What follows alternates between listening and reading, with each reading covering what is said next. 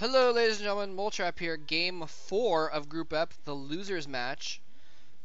Group F, the losers match of this round of, this group of the MSL, the round of 32. And this is FireFist. It showed them there as going by the name Sense. That's his nickname these days, I guess. And I got to admit, he had some good sense. He had some pretty smart play in game 1.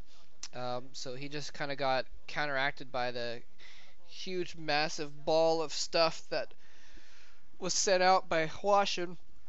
And whenever there's a base trade situation going on, the Terran is almost always going to have the advantage, in my experience. So Huashin had Lings and Mutas in his base, and I'm actually surprised that the Mutas were gone when they checked back there later. I'm really surprised that was a lot of Lings and Mutas. So I'm really startled that it didn't do more damage, but didn't happen. FireFist's attack did not do as much damage, and Huashin overran his defenses. Ultra's coming out at just a moment too late.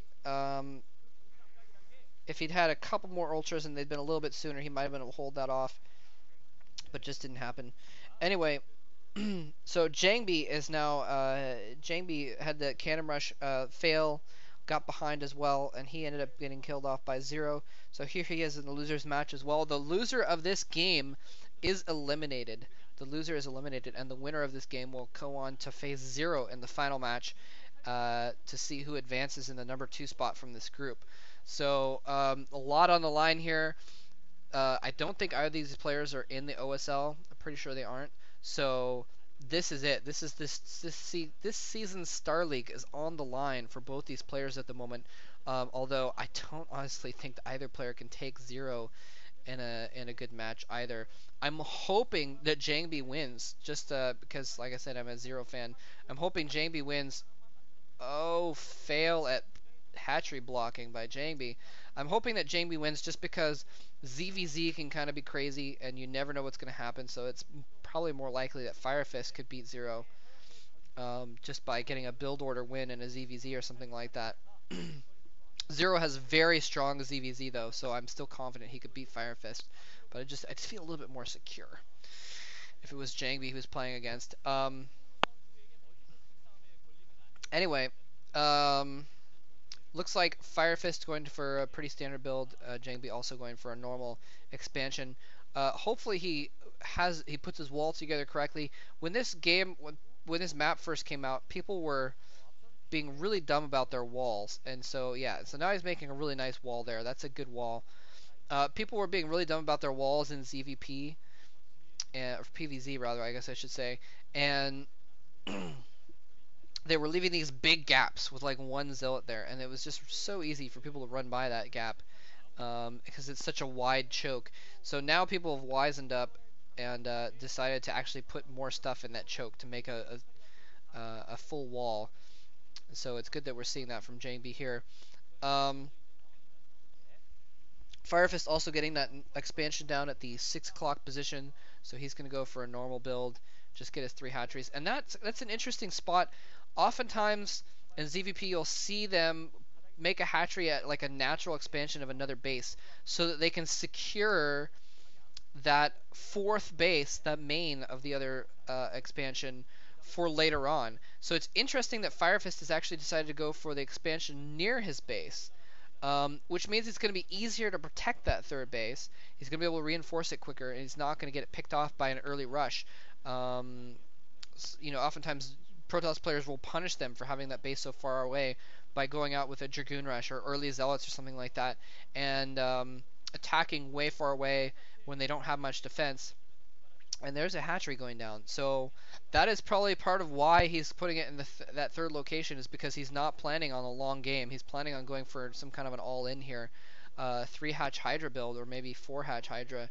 But yeah, it looks like 3-hatch Hydra for FireFist, trying to just cheese his way past Jangbi to get to that final match so he can try and pull out a ZVZ win to try and make it into the next round. And FireFist fail! Epic fail. Oh, wait, maybe succeed. Epic succeed after fail. He gets that drone on the ramp to stop that scout from getting in. he had those lings on his bridge so the probe could not get through to spot what's going on in his base, spot that Hydra den, um, and spot the lack of lair. But he luckily got a drone. He realized his mistake and got a drone on that ramp after all. The lings are now chasing that probe around, but he's got Hydras out. He's relayed the Hydras up north. If that probe spots the Hydras, the probe spots the Hydras, the probe spots the Hydras, he's probably going to put down cannons. He's going to spend every bit of money he has now on cannons. He needs to get a bunch of cannons up right now. He's only got a single cannon, and he could go in and pick off that cannon, and then he'd be in huge trouble right now. FireFist attacking. He's got 6 or 7 Hydralisks now attacking right, and several Zerglings as well. He's got a few Zealots which are going to help him hold things off. He really needs to go in, and I guess Hydra range isn't upgraded yet because he isn't going in yet. Here he goes in finally. He's going in with the Zerglings. The Zerglings are going to occupy the Zealots. The Hydras go after the cannon. The first cannon goes down. There's still a second cannon. The Zerglings are all dead, so it's just Hydras versus Zealots now, and the Hydras are forced to fall back. He doesn't quite have a critical mass of Hydras yet to pick off Zealots quick enough to really do enough good to push in there. Templar Archives is up now, and look at this. Oh man, all the Hydras have been rallied to the front, so this first Corsair that's coming out now is going to be able to do massive damage to his infrastructure by killing off Overlords, and he's going to be able to, he's not going to be able to bring all of his Hydras to the front because he's going to have to divert a few to attacking those Corsairs. Yeah, so a few are left at home, and now he does have the Hydra range now, so he's going to be able to assault that gateway and that forge, but the Templar Archives is up. I don't think, is he going to be able to get a DT out before the gateway goes down? If he can get a DT out, that would be huge, but there still is one Overlord next to the Hydras. If he can pick it off, is the DT going to get out? No, the gateway goes down. He's building more gateways in his main base right now. He's building more cannons before that forge dies, so right now, what he has is what he's got.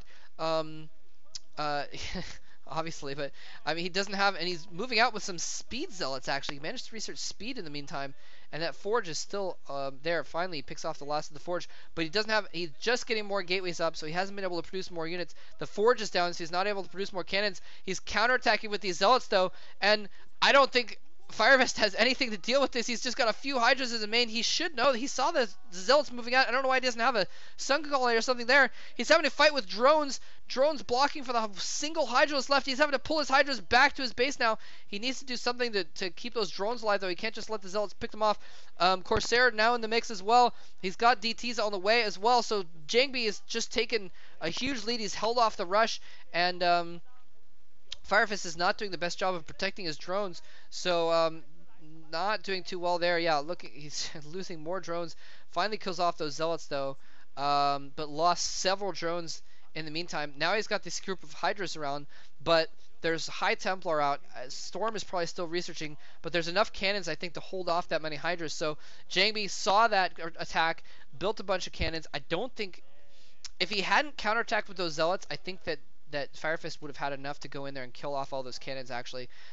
It's hard to tell though because he did have the speed on the Zealots. So nicely played by Jangbi. I'm honestly not sure how he managed to get so many Zealots out and so much tech and so many cannons all out at the same time in order to counteract that 3-hatch Hydra build.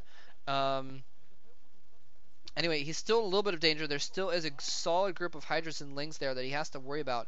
But, oh man, he's got so few drones that he's not able to produce a ton of units right now. Just now getting a second gas. So FireFist trying to drone up is what it looks like and play a little bit defensively. DT is now out, trying to hide from that Overlord running across the map. And he's running down to that 6 o'clock base, which he knows is there. He spotted that hatchery earlier. And, oh, there's a single Overlord there. There's an Overlord there. It's speed upgraded. But the Corsair chases it off. Are the Hydras going to be able to save that Overlord? The second Overlord is coming in, so the DT is not going to be able to kill off that base after all. Otherwise, that DT could have come in and killed off, well, theoretically a lot of drones.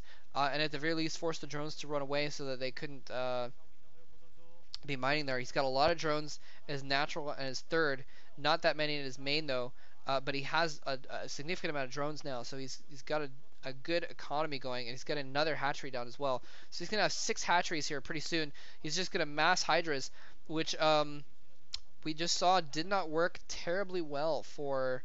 what am I talking about? Sorry, I was thinking of the game versus Huashan, but I was thinking about the game versus Huashan, but mixing it up with Zero's game versus Jangbi. It did work well for Jangbi, for Zero rather. It did work